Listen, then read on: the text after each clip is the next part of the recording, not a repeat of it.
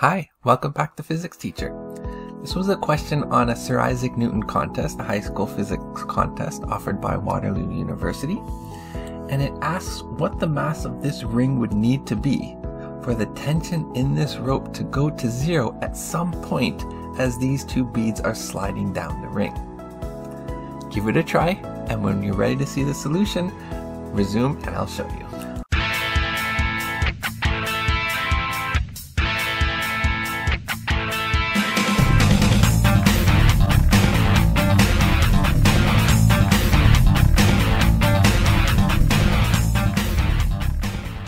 Alright, so we're going to start by looking at one of these beads, and I'm going to draw a free body diagram here. Look at a quarter of a circle. So here's the radius of this circle, and we're going to have the bead slide down this circle like this. That's a great circle there.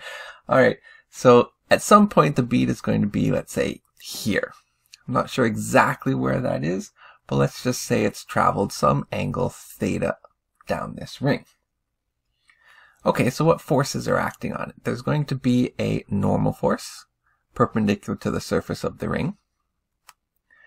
And of course, there's going to be a force of gravity downwards. Let's call this m, little m, g. And we can split gravity into components, like so, which are at 90 degrees. And this right here will be our angle theta, which is the same as this angle theta here. So then we can write our components of gravity as mg sine theta over here and mg cos theta over here. Alright, so we're going to analyze this in two ways. First, we're going to analyze it using conservation of energy. So I'm going to compare the energy that the bead had at the top here with the energy it has at some point later. So conservation of energy, we have E equals E prime. So at the top, let's say right here, we have our height of 0. At the top then, it'll have a height of r and has gravitational potential energy, mgh, where h is r. Over here, it will also have gravitational potential energy, but what we're going to do is we're going to have to write that as mgr cos theta, because its height now is right there. That's its new height, h prime. But it's also going to be moving now, so it's going to also have kinetic energy 1/2 mv prime squared. Okay, so rearranging this a little bit, here we have a term with mgr here and here, so I'm going to bring them together. And I'm going to write mgr, and we're going to factor them out as 1 minus cos theta. And that's going to equal 1/2 mv squared. And then I'm going to rearrange to solve for v squared over r. And the reason why I want to rearrange that to solve for v squared over r, because v squared over r is centripetal acceleration. And that's going to be something we're going to need. So if I rearrange to solve for v squared over r, we get 2g times 1 minus cos theta. The next way I'm going to analyze this diagram is using Newton's second law, but I'm going to use it for centripetal acceleration, which says the sum of all forces contributing to centripetal force equals mass times centripetal acceleration. So what forces are either directed towards or away from the center of this circle here? Well, it's going to be the normal force that's directed away, and we have a component of gravity directed towards. So we have mg cos theta minus Fn. And that is going to equal mass times centripetal acceleration, where centripetal acceleration is v squared over r, or what we just solved for here, 2g times 1 minus the cos of theta. Alright, so let's clean this up a bit, and we're going to solve for the normal force. So let's solve. If I just rearrange this equation to solve for the normal force, notice here we have 2mg. So what we're going to do is I'm going to expand that. So we have mg cos theta from here. And then we have minus 2mg plus 2mg cos theta. Alright, so mg cos theta and 2mg cos theta is just going to give us 3mg cos theta minus 2mg. Or we can simply factor out in mg to say the normal force is mg times 3 cos theta minus 2. So I'll just write this up here as we move on to the next stage of being able to solve this problem. I'm going to have to erase some stuff to give myself some room. But there's one thing I want you to notice. Notice that if cos theta were to equal 2/3, the normal force would go to 0. And if the normal force goes to 0 at some point, let's just draw this here, at some point past that point where the normal force goes to 0, what's happening now is the ring is going to be pulling in on the bead, and therefore the bead will pull out on the ring. So what I'm going to do is I'm going to draw a free body diagram here of the ring at this point, where we have some normal force caused by the bead pulling outwards on the ring. Alright, so let's analyze the free body diagram of this ring. So we looked at the normal force, which actually acts on the bead, to be mg times 3 cos theta minus 2. But now I want to see that equal and opposite force that the bead puts on the ring. So the normal force before was towards the center of the circle on the bead, like so. The length of those vectors should be fairly similar, but that's alright.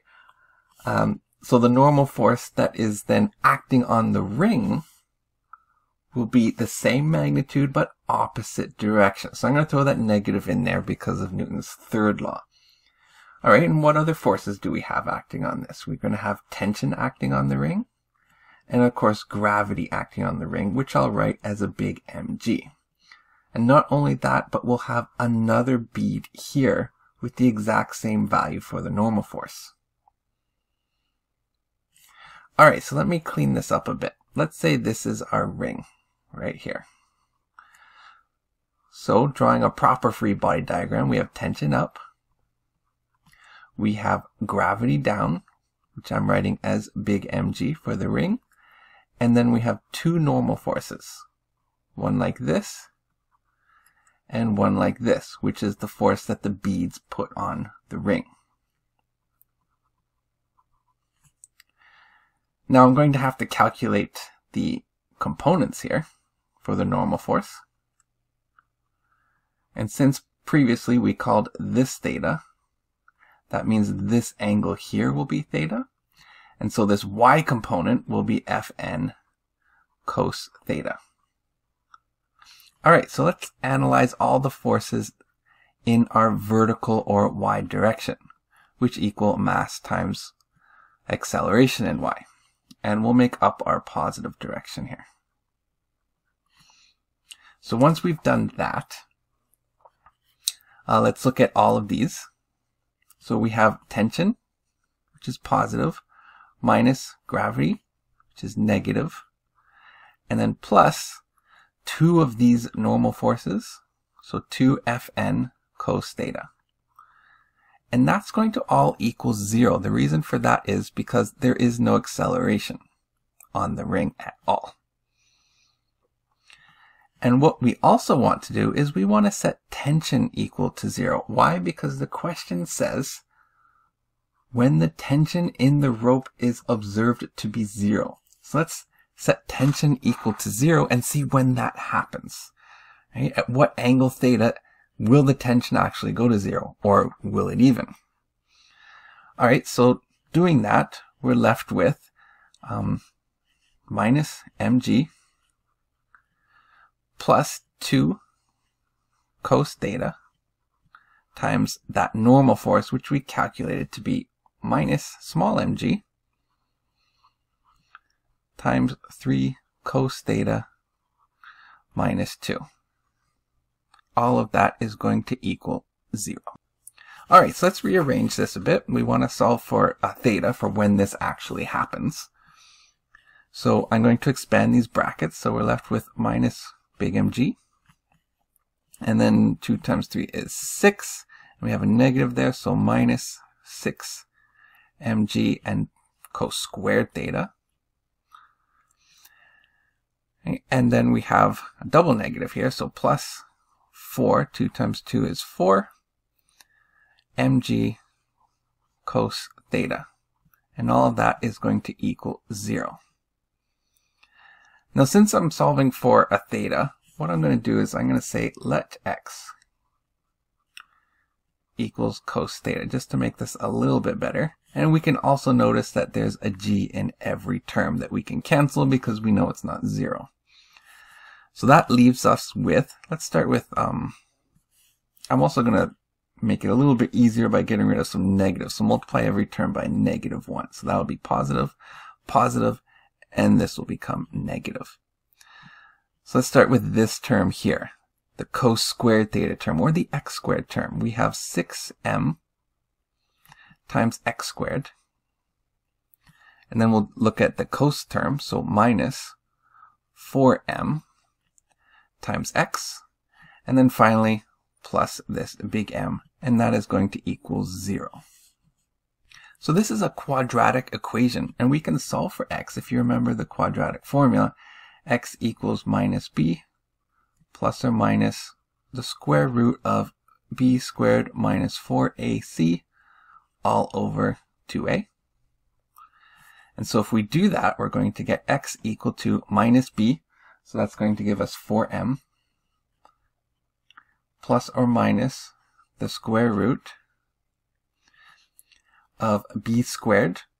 So that's going to give us 16m squared minus 4 times ac, so 4 times 6, that's going to give us 24 times big M and small m, all over 2a, which is 12m.